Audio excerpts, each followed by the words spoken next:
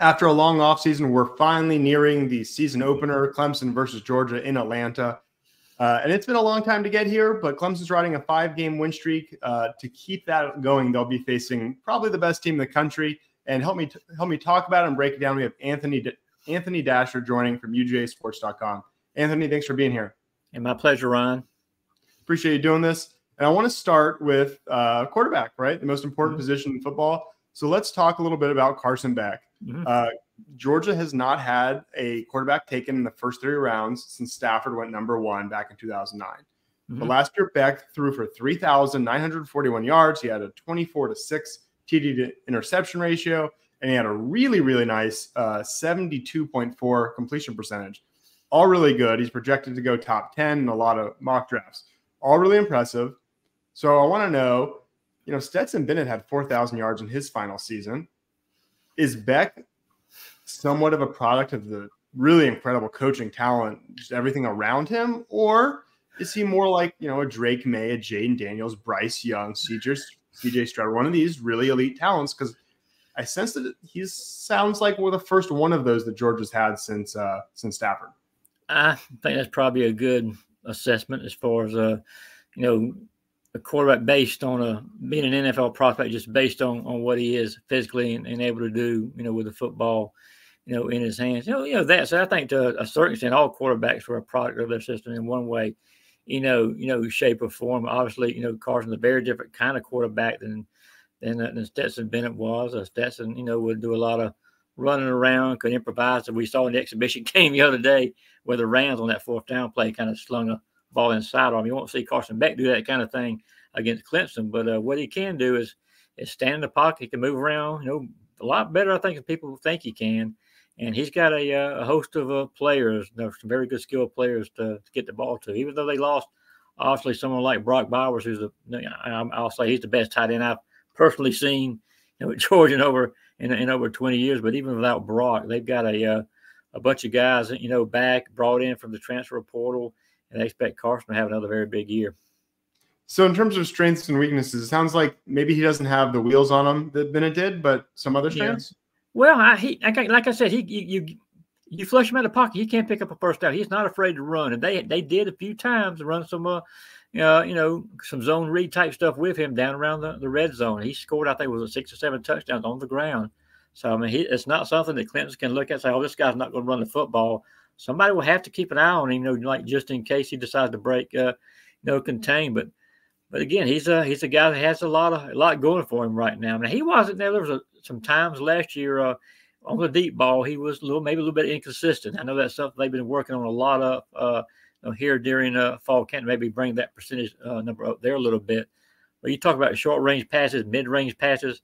You mentioned the 72% completion percentage. That was a UGA record last year. So he knows what to do with a football when he gets it. Yeah, the ball doesn't seem to hit the ground a whole lot. So one thing I think Georgia does really, really well is the way they use the portal. A lot of Clemson fans kind of talk about the portal as you can go Clemson or you can go Florida State, where you don't really have a team. You just buy a team every year. But Georgia, the way they do it, they recruit better than anyone. And then they get a few really big impact guys. Like last year was Dominic Lovett, who came in, had 613 receiving yards. That's more than anyone on Clemson had last year. This year, one of the biggest names, probably the biggest name, was Trevor Etienne, coming in from Florida, the running back. Ton of hype around him. All the folks playing the new popular EA Sports video game. He's the greatest player in the history of football in that game. It's outrageous. But he had a good, but not really special year last year, 753 yards. Good. Again, not special. And then when he got to Georgia in March, he was arrested, and I'm going to read it so I don't say anything wrong here. Sure. Drunken driving, failure to maintain lane, improper driving, and affixing materials that reduce visibility through the windows or windshield. Those have been dropped. But 2 questions. We'll start with just Etienne here. So is he going to be the best running back that Georgia's had since like Chubb and Michelle back in 2017? And then how good can it be? Well, I don't know about that. I mean, DeAndre Swift was pretty good too for Georgia after Chubb Michelle. Both left as well as Amir White's now, starting for the Raiders. So I mean, so they've had a bunch of good running backs since then. But what Trevor does bring, I think that maybe they haven't had maybe since the Sony Michelle and Nick Chubb era, is his ability ability to catch the football out of the backfield, make something happen. He had I think 23 catches last year for Florida, splitting time at running back with Marcus Johnson.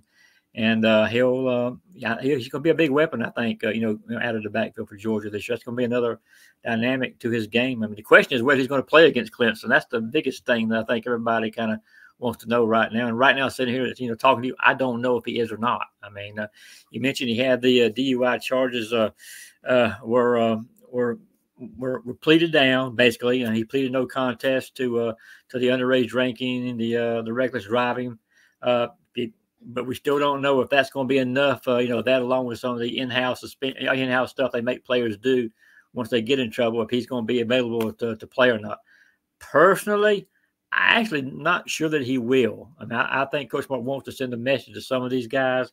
So if I was to lay my Vegas money down right now, I'd say there's probably a 55% chance, 60% chance he does not play in this ball game, which then leads to the next question: which running backs will Georgia have at its disposal, for Clemson? Which again, fortunately for Georgia, they've got some talented guys, a lot of talent, but a couple of those guys are freshmen, and we don't know exactly how they're going to perform. That's interesting. I think Clemson fans maybe crudely just assume Kirby doesn't care; he's going to play him. So I think it would be obviously great as a Clemson fan who wants to increase their odds of winning, but also probably send that important message. And that's a good segue because I do want to ask about sort of the offseason troubles. Mm-hmm. Opposing fan bases have been kind of quick to highlight their belief, right or wrong, that Kirby Smart is kind of a win at all costs coach. Like I said, it seems like charges get dropped or pleaded down, whatever the case may be, like they did with Etienne. And then related, but not against the law per se, there was a graphic that was all over X not too long ago where Georgia had the worst graduation rate in all the P4 at only 41%. Did all that. I mean, obviously, I'm sure you're not thrilled about that. Mm-hmm. That's fine. But I'm curious, is there any chance at all that are they losing their focus? It takes such incredible focus to win. Does that bleed onto the field? Or is this Georgia program kind of becoming like bad boy Florida State, bad boy Miami, Meyer Florida, where they're just so good it doesn't matter? Or is there something else and I'm giving too unfair sort of? Well, a couple things. First of all, one Kirby Smart does not like the fact his players are getting popped for speeding. I mean, most of these offenses have been driving deals, reckless driving. There's been a couple of DUIs you mentioned, but hasn't been, to be honest with you, there were probably more DUIs when Mark Richt was the head coach there has been since, Kirby Smart has become the head coach. I don't know. It's not a deal. I think Kirby says does not have rules in place or does not want, doesn't care if his players, break the law or whatnot. That's absolutely not true. They will bring in speakers. They will bring in policemen. They have everybody and his brother who could possibly talk to a team about staying out of trouble has been to Athens. I mean, on a weekly basis. Kids just have to start, taking account for themselves. Bottom line, I mean, people in Athens, a lot of people want to blame the police. They won't blame somebody for some of the stuff that's going on. Ultimately, this is just my opinion.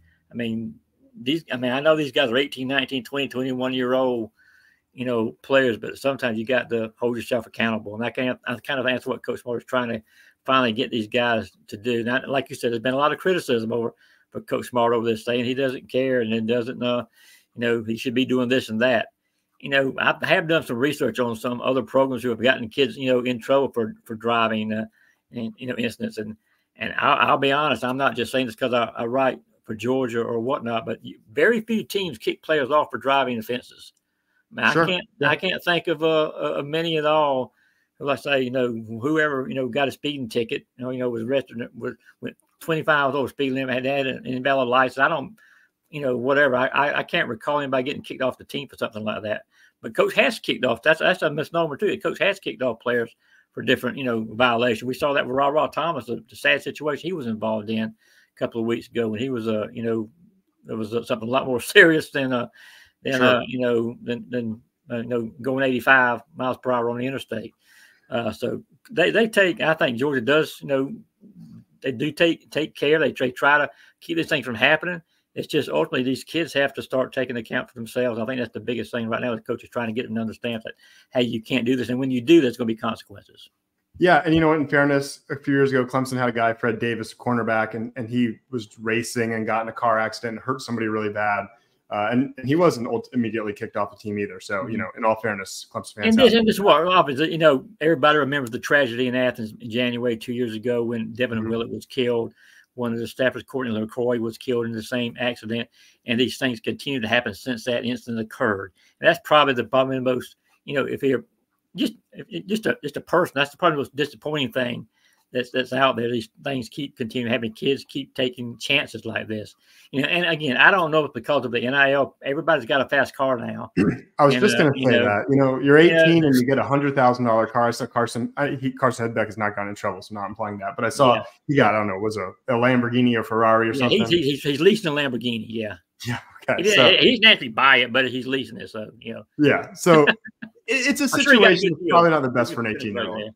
Yeah. All right. Let's talk some football. An area where Clemson's struggled might be a slight overstatement, but I'll say struggled at least a little more than a blue blood program should, or maybe other blue bloods do, is on the offensive line. Now, they finally broke rank, hired a non-Clemson guy, brought in Matt Luke, but he fits the culture. I've listened to a podcast that David Pollock does that he was on, so I was pretty well aware of him, both sort of how he lives his life off the field as well as his success on the field.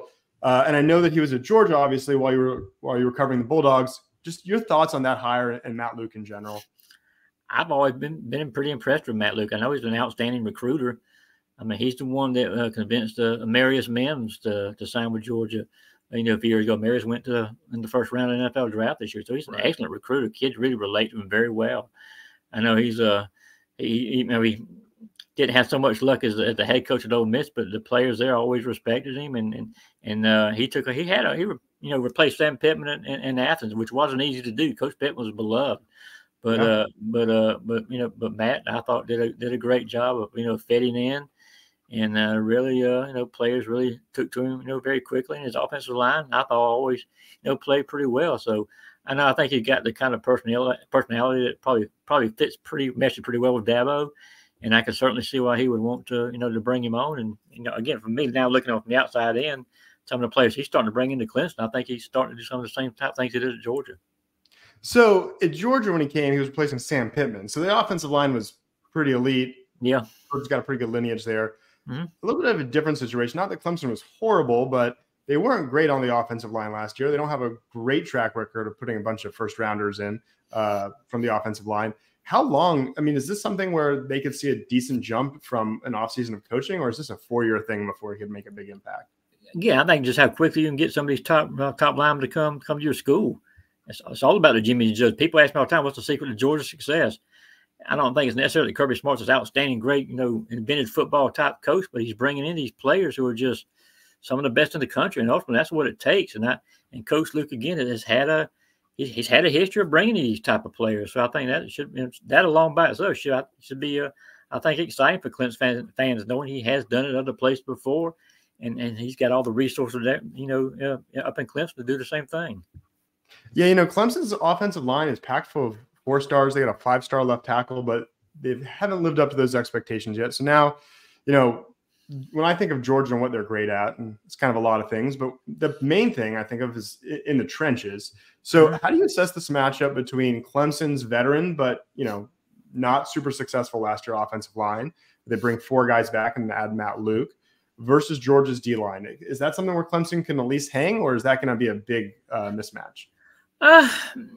Georgia defensive line, they've got some solid players. They've got some players who have got a lot of good SEC experience. There's no Jalen Carter. There's no Jordan Davis, guys who I consider big disruptors, big havoc makers up front. But they are guys who know how to hold space. They don't give up many big plays. And they allow the linebackers to come up and and do their job, which I think is ultimately what Georgia wants this defensive line rather to do this year. On the flip side, I think that's going to be the battle to watch. Now, the Clemson defensive line is really good, and Georgia's offensive front could be one of the best they've had since Kirby has been there, which is kind of saying a lot. But no doubt the trenches is always where these kind of games are won, and I think both teams. I won't say advantage. Both teams have advantage, but both teams I think are very solid. At least one or 2 areas of that front line, and that's going to be what I think going to ultimately win this ball game. Yeah, I think if Klubnik has made the improvements that they always say in the offseason, of course, yeah. he's 1,000 times better than he was. But if so, then let's see how this line play is. Sounds like you think Clemson's offensive line could at least hold up long enough to give him a chance. Is that fair?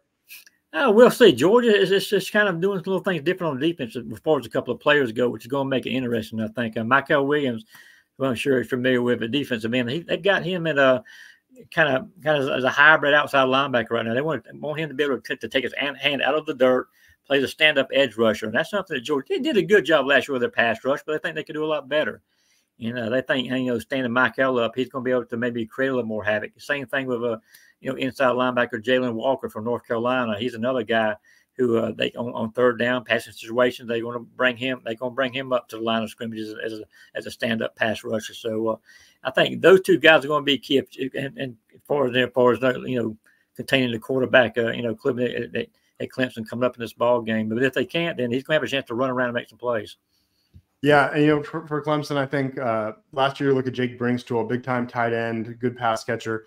He was not a good blocker, and he's added some weight. I think that's going to be key. Phil Maffa is kind of the star running back.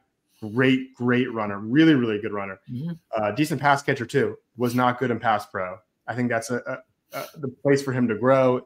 If both of those guys can improve there, I think that's huge for Clemson. So looking at Georgia, and then we'll kind of talk about this game just a little bit more. But Georgia, big picture, their schedule is brutal. It feels like last couple of years they've caught some breaks by the SEC schedulers, but not this year. Going to Alabama, going to Texas. I think it's to Ole Miss. Neutral site against Clemson. I mean, that is a ridiculous foursome. I saw the over/under is around 10.5. I think they'll make the playoffs, but is staying 10 wins is that negative? Is that too low to say they go 10-2? And that's quite possible. Like you said, they've got to go to Alabama, and that's going to be one to watch. I think in the back of Georgia mind, even though they beat the Tide for the national title a couple of years ago, and Alabama won the SEC championship game last year. So, and maybe that's still a tiny little piece of doubt for Georgia about how they can consistently play with Alabama. But I think obviously with everything that's going on in Tuscaloosa now, with Nick Saban no longer there, they think they've got a little better chance. But that game in Texas is the one I think that everybody, I know in Athens, is really excited about going off to Austin, for the first time. Texas, a lot of people think they may have a great chance of winning the national title, and I think they do. I mean, that's another team you're going to see in the playoffs. I think for sure they almost won it last year. Of course, now they've got some running back issues going on. Their two top running backs have gotten hurt and are out for the year, so that probably favors Georgia, just a little bit. But no doubt the schedule. We didn't even talk about the Kentucky games on the road too, and that's never an easy game for Georgia. They got to go, up to Lexington. But the schedule is definitely a lot more tougher this year. And if Georgia does, advance to the playoffs, win 10+ games, they would have definitely earned it. Yeah, no doubt about that. So it's funny we're talking about Saban, but the Bulldogs have not lost to a non-Saban coach team since 2020. Florida. Yeah. It's wild. That's 46 straight wins if you exclude the 2 losses in that time against Alabama. So that's pretty wild. Against Clemson, they've won 2 in a row. Lost in 2013, but overall they've won 7 of 8. There's only 2 teams that have beat Clemson 40 times all time. One, South Carolina, who Clemson has beat 73 times, so Clemson's really got their number. Mm-hmm. But the other is Georgia, and the Bulldogs are 43, 18-4. Really the only team that has Clemson's number in a significant way. Excluding ties, that's about a 70% win percentage for Georgia or 30% for Clemson, depending on how you're looking at it. Do you believe do you believe Georgia has a better or worse than 70% chance to win this game? Your listeners probably going to hate me for this. I think they've got a better than 70% chance to win this game. Now, the only reason I say that, I think just the talent across the board. I mean, I think Clemson has done a good job from last year to this year. I think improving, that talent level a little bit with some of the freshmen they've got coming in. And I think it helps having a returning quarterback. That's going to, I think, make a bigger difference than it would have, a season ago. But, Georgia is pretty, they've got a lot of pluses on both sides of the football right now. And playing in Atlanta at the Benz, it's a place where they know how to play there. They're comfortable playing there. I think that's going to have a little, have a positive effect again. But again, that's why they play the games. You never know what's going to ultimately happen. But I think Georgia has a pretty good chance of winning this if they don't make mistakes and play like they're capable of. Yeah, it's funny. I, generally you ask that question, pick a winner, 50-50, just pick your winner. Yeah. But I've now asked you and one other person, also a Georgia guy, and they both said, maybe 75%. So there's a lot of confidence coming from Georgia. There's definitely a lot of interest. I think if Clemson go out there, even if they lose 28, 20, the 35, 28, something like that, but the offense looks competent, it's close, that could be encouraging for what they do in the ACC. So, you know, depending on, it's not just a win or loss. I'm very interested to see how the teams look. Anthony, I was just saying, if you're Clemson, if you lose this ball game, I mean, it doesn't mean a thing as far as what you're able to do the rest of the season. You can run the table after that and still make the playoffs. So it doesn't probably lose a game and still make the playoffs. Yeah. And if you win the ACC, the funniest thing would be if Clemson goes 10-2, wins the ACC and gets 3 or 4 seed, and Georgia, goes maybe say 11-2, and they're the 5 or the 6. Things have happened. Yep. Hey, I really appreciate you doing this. Sure, Ryan. If you enjoyed this video, please help this channel by liking the video, subscribing, and leaving a comment. Also, if you're a pet owner and you live in the upstate, check out our sponsor, Ready Vets. They offer immediate walk-in care when your pet can't wait. They're open 7 days a week till 10 p.m. They're owned by 2 Clemson grads. They're located in Taylor's, just 10 miles from the Woodruff Road shopping district.